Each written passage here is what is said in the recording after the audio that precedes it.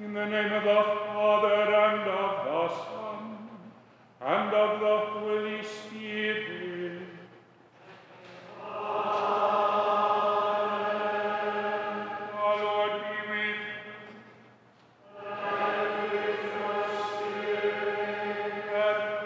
Let us acknowledge our sins, and so prepare ourselves to celebrate the sacred mystery.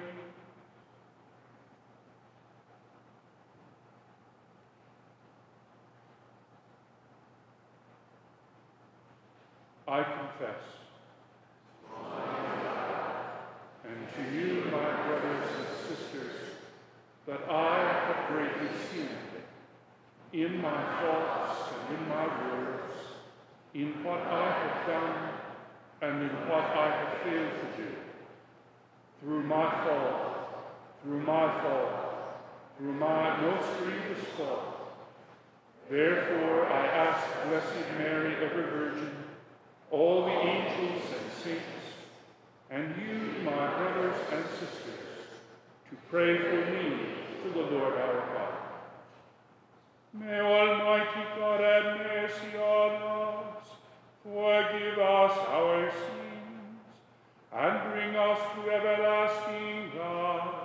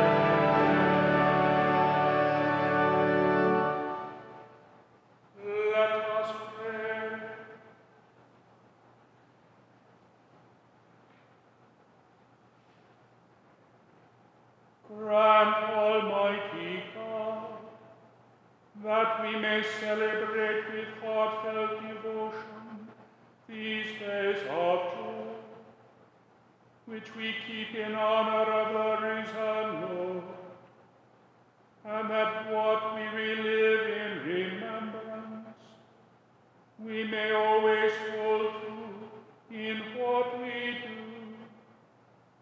Through our Lord Jesus Christ, your Son, who lives and reigns with you in the unity of the Holy Spirit, one God forever and ever.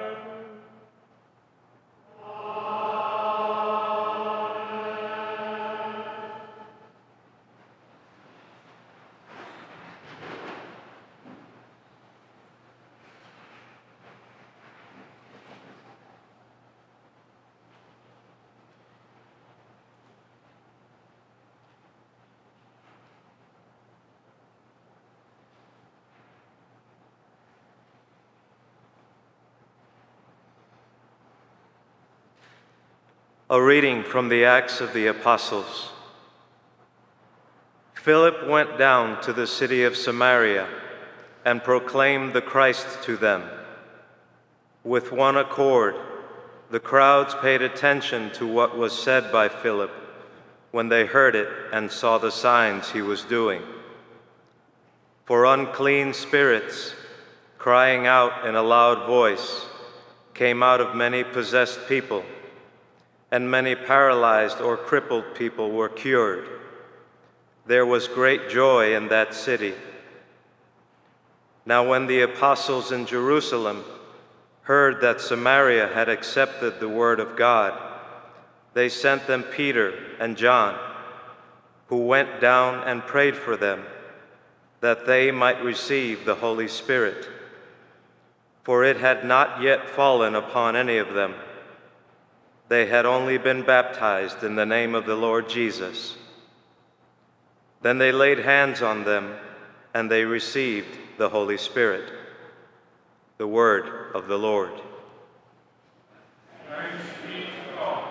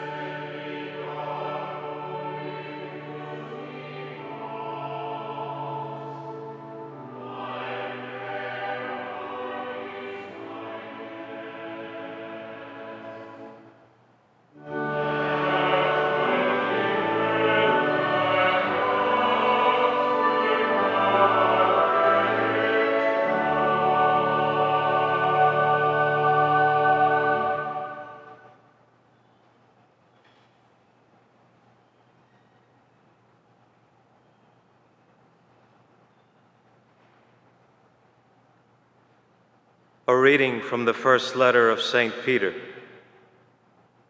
Beloved, sanctify Christ as Lord in your hearts. Always be ready to give an explanation to anyone who asks you for a reason for your hope. But do it with gentleness and reverence, keeping your conscience clear, so that when you are maligned, those who defame your good conduct in Christ may themselves be put to shame. For it is better to suffer for doing good, if that be the will of God, than for doing evil. For Christ also suffered for sins once, the righteous for the sake of the unrighteous, that he might lead you to God. Put to death in the flesh, he was brought to life in the Spirit. The word of the Lord. Thanks be to God.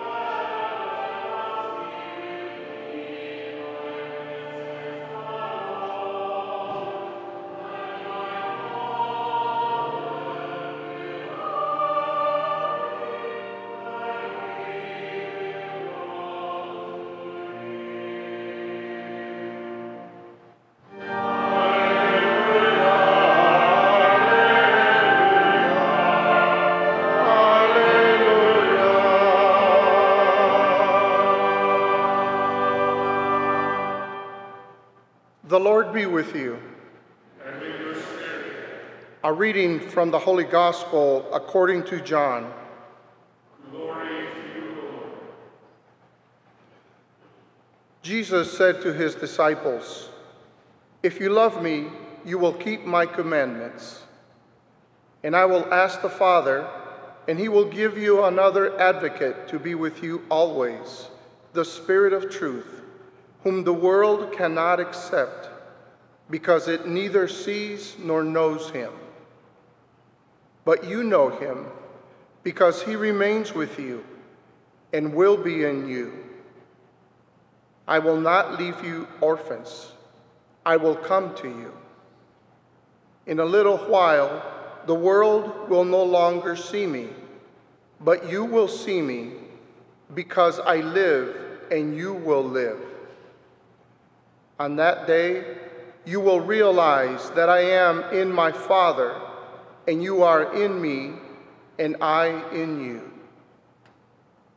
Whoever has my commandments and observes them is the one who loves me. And whoever loves me will be loved by my Father, and I will love him and reveal myself to him." The Gospel of the Lord. Praise to you, Lord Jesus Christ.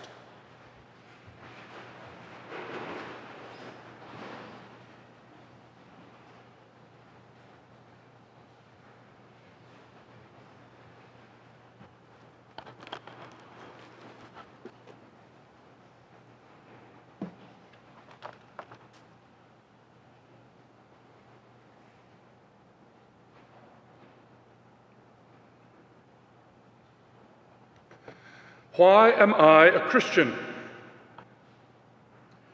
Each one of us must know the answer to that question before we can fulfill the instruction of St. Peter in today's second lesson. Always be ready to give an explanation to anyone who asks you for a reason for your hope, meaning our hope for eternal life in Christ. Here the Apostle Peter is urging the first generation of Christians to be prepared at all times to explain to others why they have become disciples of the Lord Jesus. But no one can give what he does not have. So before we can explain our faith to others, we have to understand it ourselves. People become Christians for many reasons and by many paths. But at the end of the day, no matter how I received the gift of faith that Jesus Christ is Lord, I must know and understand my faith, or I cannot share that gift with others. And make no mistake, sharing with others the good news that Jesus Christ is Lord is an absolutely essential part of being a Christian. Go and make disciples of all nations. That is the Great Commission given by the Lord to his church 40 days after his resurrection, the sacred mystery of his ascension to the Father, which we will celebrate next Sunday. So, if I am a Christian, then I must know why I am, so that I can always be ready to give an explanation of the reasons for my faith that Jesus of Nazareth is the Son of the living God. Put otherwise, it is not possible to be a private or hidden Christian.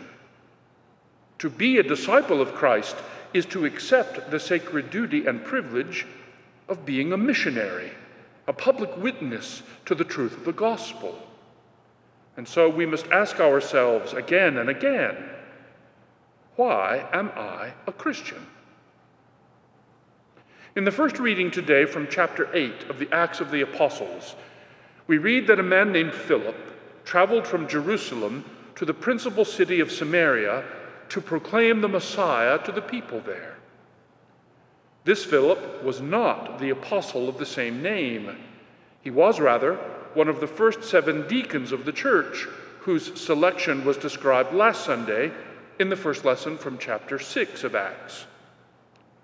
Deacon Philip preached the gospel in Samaria, and many people accepted the Lord Jesus with saving faith and were baptized. But their full initiation into the life of grace was not complete until 2 of the apostles, Peter and John, arrived and laid hands on the newly baptized to confer the gift of the Holy Spirit. And here we can begin to perceive how Christianity spreads. Chapter 8 of Acts tells us that Deacon Philip left Jerusalem only after the martyrdom of Deacon Stephen at the feet of Saul of Tarsus, an event which signaled the beginning of the first persecution of the church. Even in the midst of persecution, and sometimes because of it, the church's witness to Jesus Christ, crucified and risen, can bring souls to saving faith in the Messiah, and everyone who is baptized into Christ is called and sent to be just such a missionary disciple. And now we come to the crux of the matter. We are Christians only because someone else introduced us to the Lord Jesus and bore witness to the truth of his gospel, to the reality of his divine nature, and to the life-changing power of his suffering, death, and resurrection. So just as there are no private Christians, there are also no solitary Christians. For most Christians, the first witnesses to Christ in our lives are, of course, our parents. And as they teach us to eat, to walk, and to speak, they also teach us to worship the living God in spirit and truth through saving faith in Jesus Christ. But for others, faith comes only after a rupture or crisis of some sort, perhaps during adolescence or later in life, when the illusion of our autonomy is finally shattered and we are awakened to the complete lack of self-sufficiency on the part of all who are not the source of their own existence. Still others come to know that Jesus Christ is Lord only when their hearts are pierced with grief, or enchanted with beauty, or chained with fear, or lifted up with wonder. And then they may be able to hear and heed the word of God if only someone comes to them as a missionary a disciple to proclaim the Messiah. But how do we do that for others? Listen again to St. Peter. Sanctify Christ as Lord in your hearts. Always be ready to give an explanation to anyone who asks you for a reason for your hope. But do it with gentleness and reverence, keeping your conscience clear. To be effective witnesses to Jesus and to lead others to saving faith in him, we must sanctify Christ as Lord in our hearts and keep our conscience clear by constant conversion from sin in the obedience of faith. Then, by careful study, we must know the Word of God revealed in Holy Scripture and explained in the apostolic tradition. And finally, we must explain our reasons for believing with gentleness and reverence. Reverence both for the holiness of God and for the dignity of the persons to whom we speak about the Lord Jesus. No one was ever bludgeoned or shamed into authentic Christian faith. And the only motive we should have in bearing witness to Christ is love.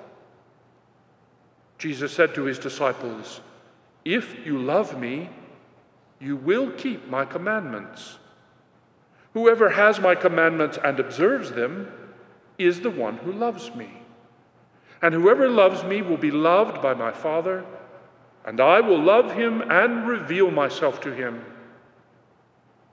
It is just that love that allows us by our words and our deeds to bear witness to the revealed truth that the Lord Jesus Christ is risen. Truly he is risen. Alleluia, alleluia.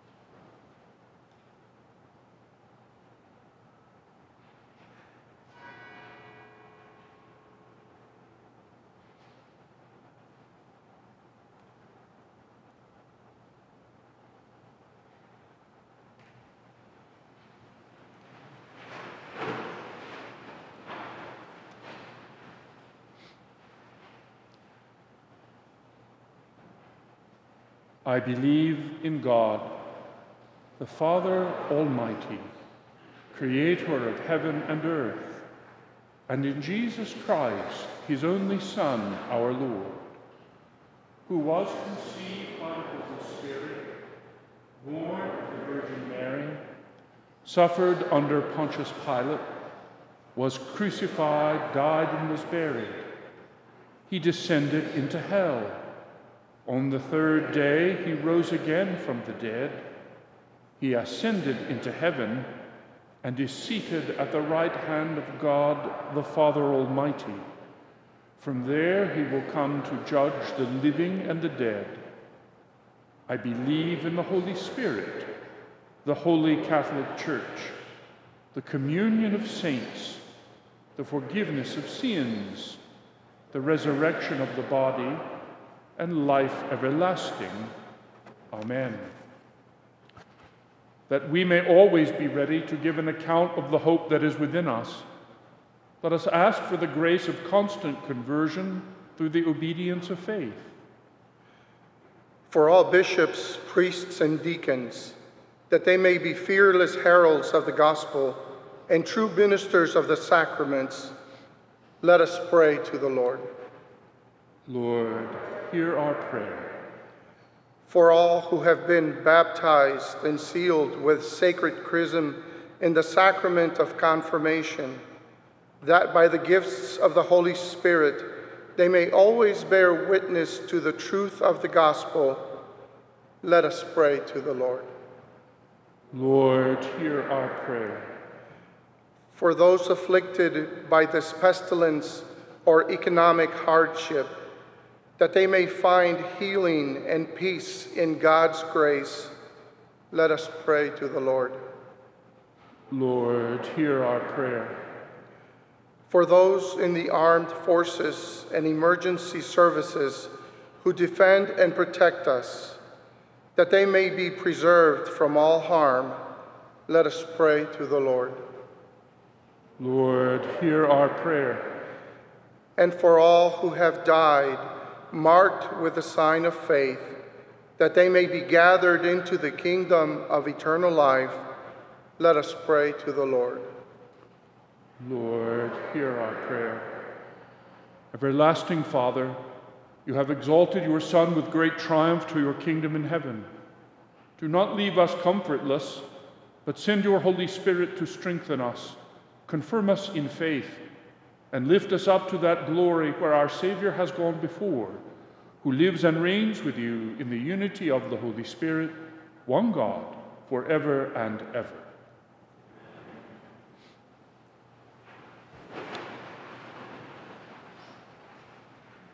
God be praised for the gift of gathering at the altar after 2 months away.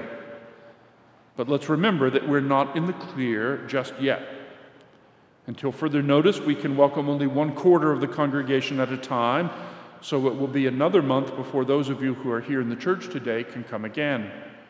And there are other precautions to keep in mind. Please do not socialize before or after Mass. Please take your Mass program with you when you leave the church and toss it in the large garbage can in the vestibule. At Holy Communion, please form only one single line in the center aisle rather than the 2 parallel lines we normally have, and leave a 6-foot interval to the person in front of you. For now, please receive Holy Communion standing and in your hand. Both restrooms in Sacred Heart Hall and downstairs in McGrady Hall are open, but please use them only if absolutely necessary. And please consider wearing a face mask if you are willing to do so. We realize that in these requests there is something to annoy everyone. But please understand, we are in the most extraordinary circumstances any of us have ever experienced, and we are simply trying to find the best way to allow the celebration of the sacraments without endangering the health of anyone. This is when we would normally pass the collection plate, but since we can't do that, the plates have been placed on a small table in each of the 3 main entrances to the church. And to those of you watching from home, you can make a gift on our parish website or by sending a check to the parish office on Hampton Avenue. And thank you for your generosity. Finally, offer to God a sacrifice of thanksgiving and make good your vows to the Most High.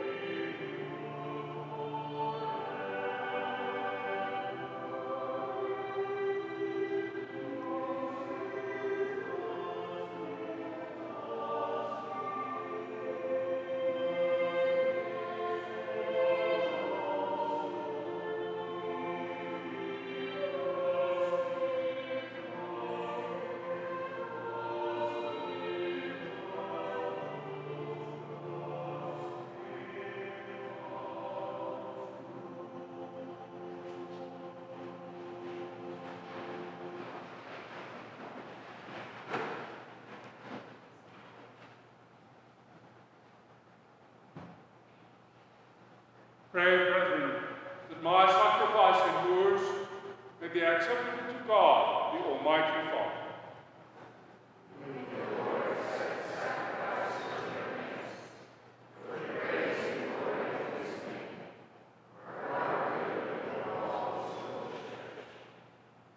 May our prayers rise up to you, O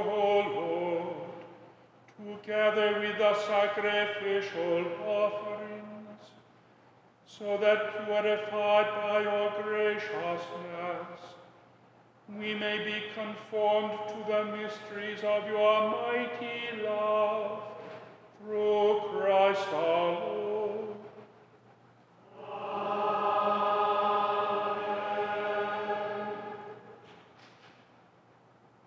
The Lord be with you. And with your spirit. Lift up your hearts. We lift them up to the Lord.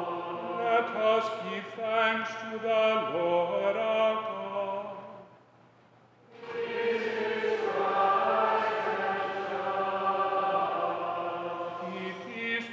Right and just, our duty and our salvation, at all times to acclaim you, O Lord, but in this time above all, to laud you yet more gloriously, when Christ our Passover has been sacrificed.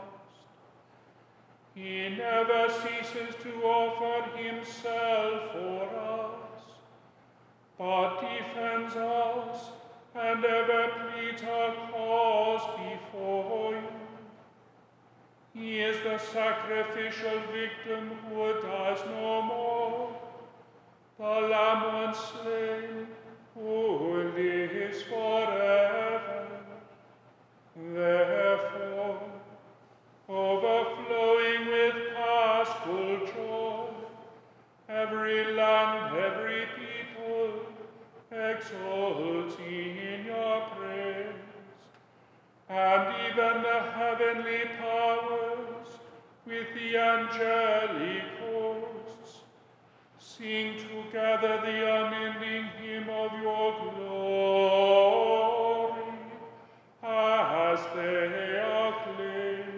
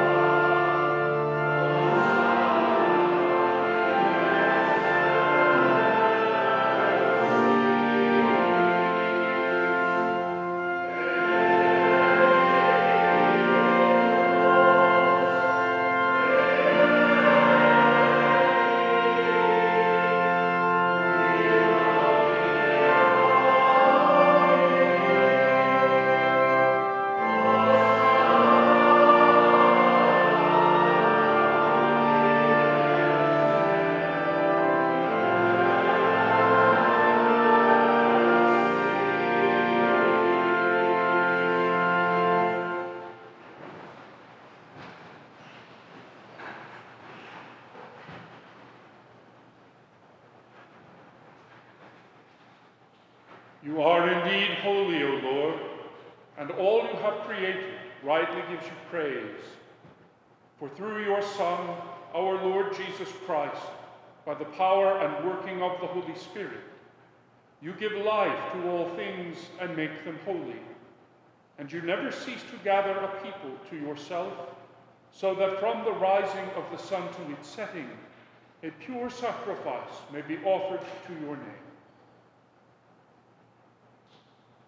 Therefore, O Lord, we humbly implore you, by the same Spirit graciously make holy these gifts we have brought to you for consecration, that they may become the body and blood of your Son, our Lord Jesus Christ, at whose command we celebrate these mysteries.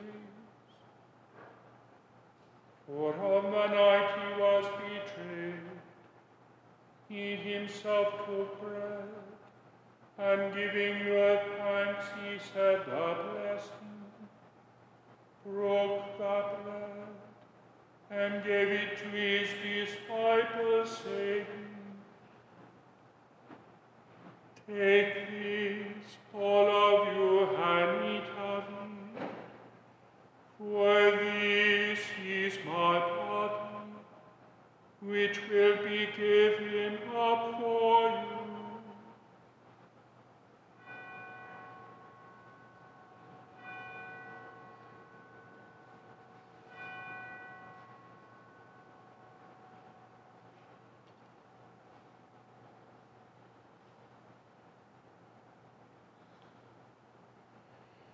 In a similar way, when supper was ended, he took the chalice, and giving you thanks, he said a blessing, and gave the chalice to his disciples, saying, "Take this, all of you, and drink from it, for this is the chalice of my blood, the blood of the new and eternal covenant, which will be poured out for you and for many, for the forgiveness of sins. Do this in memory of me."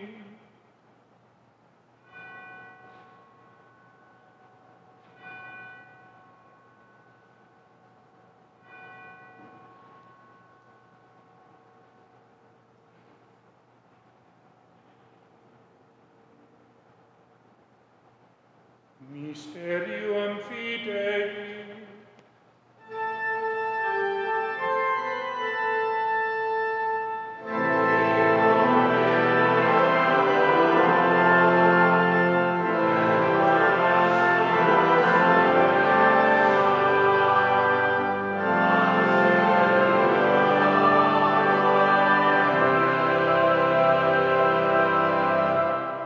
Therefore, O Lord, as we celebrate the memorial of the saving passion of your Son, his wondrous resurrection and ascension into heaven, and as we look forward to his second coming, we offer you in thanksgiving this holy and living sacrifice.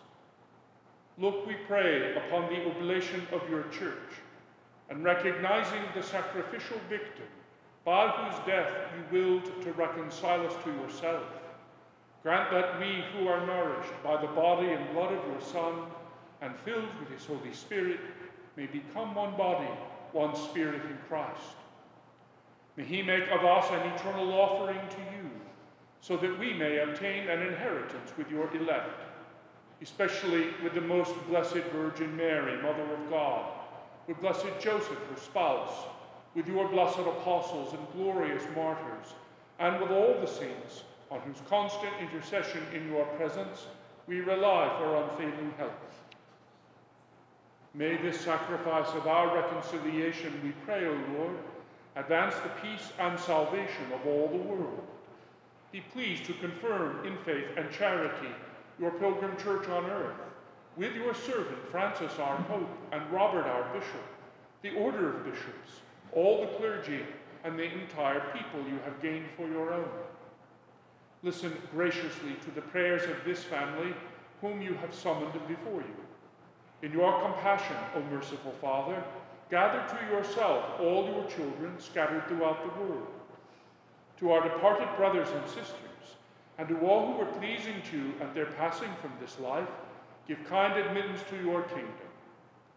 There we hope to enjoy forever the fullness of your glory, through Christ our Lord, through whom you bestow on the world all that is good. Through him and with him and in him, O God, Almighty Father, in the unity of the Holy Spirit, all glory and honor is yours forever and ever.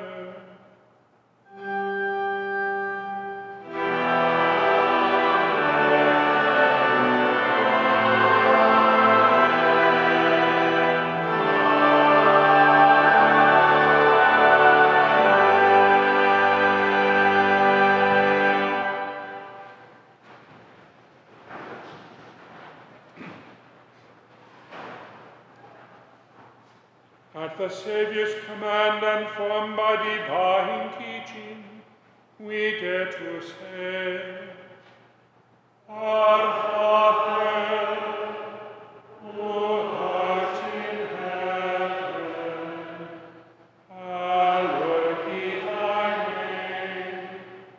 Thy kingdom come, thy will be done on earth as it is in heaven. Give us this day our daily bread, and forgive us our trespasses, as we forgive those who trespass against us. And lead us not into temptation, but deliver us from evil. Deliver us, Lord, we pray, from every evil. Graciously grant peace in our days, that by the help of your mercy we may be always free from sin and safe from all distress, as we await the blessed hope and the coming of our Savior, Jesus Christ.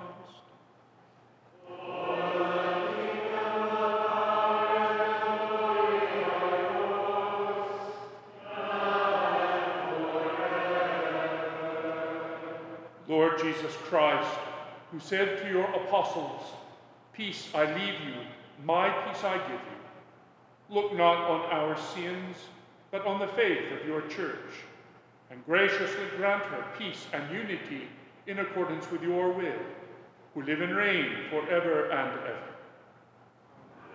The peace of the Lord be with you all.